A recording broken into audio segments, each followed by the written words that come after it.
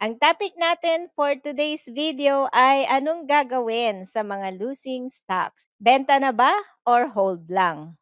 Maski gaano ka kagaling or ka-experienced na investor, there will be times na may bibilhin kang stock tapos babagsak ang share price. And minsan, babagsak pa ang share price way below your average price. And this happens to everyone. Ganun talaga sa stock market investing. Kasama ito sa risk. Hindi 100% na panalo ka. As an investor, wala tayong way para malaman kung saan pupunta ang share price ng mga stocks in the short term. Sa short term, ang stock prices are driven by emotions, news, and sometimes meron ding manipulation na nagaganap at hindi nito nire-reflect ang actual value ng business. Pag nag-invest ako sa mga companies na ginawan ko ng research at pasado sa criteria based sa piece analysis na itinuro ko dito sa aking YouTube channel, maski bumaba ang share price ng aking stocks, I trust na hindi sila bad investment. It's just that they haven't had the time to realize their full potential. So lahat tayo makakaranas ng losing stocks minsan. But the important question is, how do we deal with this situation? Pag meron kang losing stocks, take a moment to assess the situation. Ask yourself these questions. So number one, what has changed about the company? Number two, are the fundamentals still strong? Number three, what is the reason for the stock's decline? Importante, ma-differentiate mo yung temporary market fluctuations and serious underlying issues ng company. So for these companies, kung bumaba ang share price, even way below sa buy price ko, hindi ako magwo-worry. Alam ko that the share price drop ay temporary lang. So I consider short-term weakness as an opportunity to buy more shares. Meron na akong video about stock screening and analysis. Itinuro ko dito ang piece analysis na natutunan ko sa Value Investing College sa Singapore. So you will know if companies are great or not before you buy them. Paano mo malalaman kung ang investment mo has turned bad at kailangan mo nang ibenta? Halimbawa, tuloy-tuloy ang pagbaba ng share price. Should you buy more shares and mag-average down or mag-cut loss na lang? Ang sagot ay, it all depends on the reasons why the price is going down. Merong mga non-company specific reasons. Yun ang pagbagsak ng share price ay walang kinalaman sa company.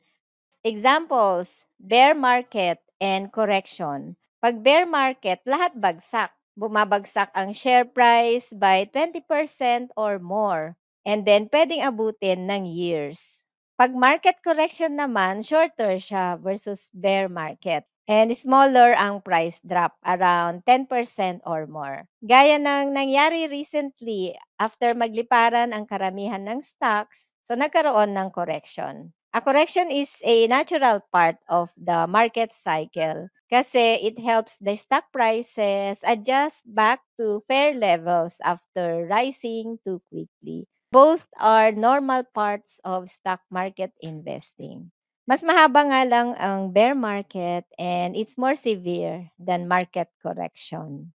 So another non-company specific reason ay macroeconomic and geopolitical reasons gaya ng global pandemic, recession, inflation, interest rate change, political instability, etc. Next is sector rotation. This is when money flows between sectors. Another one is industry-specific news that affects the entire industry. So example, yung office REITs last year. So merong news na nagkaroon ng oversupply na ang mga REITs. Kaya bumaba ang share price ng mga office REITs. This type of oversupply affects the real estate or REIT market segment. Hindi ito due to the performance of the company. While individual REITs may be affected, the root cause is external and it affects the entire sector. So, hindi siya specific to the company. Meron ding company-specific reasons bakit bumababa ang share price, gaya ng missed earnings estimate. For example, yung AEV nag-report ng earnings na hindi umabot sa expectations ng mga analyst or below forecast. Investors might view the company as underperforming relative to market forecast. As a result, pwedeng bumaba ang share price due to decreased confidence ng mga investors in its future growth or profitability. Pag ang missed earnings is a one-off event, and the company meron naman siyang clear explanation bakit, such as temporary issues or external factors that are expected to improve, pwedeng mag-recover ang stock price. So pag ganitong situation, I take it as an opportunity to buy shares. Pero if a company keeps missing its earnings, pwedeng may malaking problema ang company. Red flag na. So this can cause the stock price to keep going down because shareholders will start to think that the company isn't doing well. Next is lower forward guidance. This refers to a company adjusting its future earnings expectation. So, binababa. For example, if a company like DMC, so previously expected to earn a certain amount in the next quarter or year, and then ni-revise ang estimate sa mas mababa due to weaker conditions, it is lowering forward guidance. So this signals the investors na hindi optimistic ang company about its near-term performance. So pwedeng bumaba rin ang share price.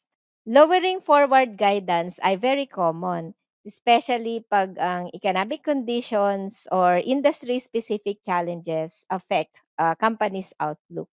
Great companies also go through good and bad quarters. Next naman is temporary bad news. Good companies also get hit by bad news. Example dito yung Plus. Biglang bumagsak ang share price noong September. Ito nung time na nag-announce ng ban sa mga POGOs, may balita na kasama ang mga online gaming sa ban. Kaya natakot syempre yung mga ibang investors kaya nagkaroon ng sell-off. Pero naka-recover din naman agad ang share price. Pero 'pag ang news ay about company scandal, merong accusation of financial fraud, so get out immediately, sell na agad, 'wag na magdalawang isip. So, when to consider selling? Unang-una, fundamentals deterioration. Pag yung company's earnings are consistently declining, palaki ng palaki ang utang, negative ang operating and free cash flows, or merong signs of mismanagement, so it's time to sell na and cut your losses. Another reason is if the company's economic moat ay nag-deteriorate and natalo na ng competition. So, it's time to sell. Share ko lang yung experience ko sa DDMPR. Meron akong small position sa DDMPR. So, bumili ako ng DDMPR last year around August. Maganda pa ang earnings ng DDMPR that time kasi tumaas ang annual 2022 earnings niya. And then second quarter and third quarter ng 2023 ay okay pa. Pero yung annual 2023 earnings ay bumaba na. And then yun, nag-declining din ang earnings ng 2024. And then yung share price niya nagde-decline. Feeling ko parang walang pakialam ang DDMPR sa mga shareholders. Kasi yung investors relation sa website ng DDMPR hindi updated. Yung website talaga nila hindi updated. Walang mga bagong assets infusion, declining ang occupancy rate, declining ang dividends, and then tapos na ban pa yung mga POGOs, kaya lalong bumaba ang share price. So para sa akin, hindi na siya good investment. Buti na lang maliit lang ang position ko sa DDMPR at naka-receive na rin ako ng mga dividends. So I decided to cut loss and nilipat ko sa ibang stock kung saan mas malakas ang conviction ko. Sa case naman ng Nickel Asia and Wilcon, nag-decline ang earnings but they are not losing money. They're still profitable. Maganda rin ang balance sheet, ang baba ng utang, but the share price has hit a low point. Hindi naman sila bad businesses. It's just that they are making money slowly than before due to some challenges. Both companies, I think, are cyclical. Nickel Asia is affected by nickel demand, while Wilcon naman is tied to local economic conditions and the construction market. Wala akong hawak na nickel and Wilcon, pero kung may hawak ako, hold ko lang and wait for a higher price to sell. Pero puwedeng mag-turn around naman yung dalawang companies na 'to, profitable pa rin sila, good pa rin naman yung business nila. 'Pag nag-turn around ang dalawang companies na ito, hold lang and maybe consider adding more shares 'pag nagtuloy-tuloy ang kanilang magandang performance. So, kailangan lang ng patience. Si Nickel merong dividend, si Wilcon naman meron din pero mababa lang. Remember, even in the long run, not every stock you pick will be a winner.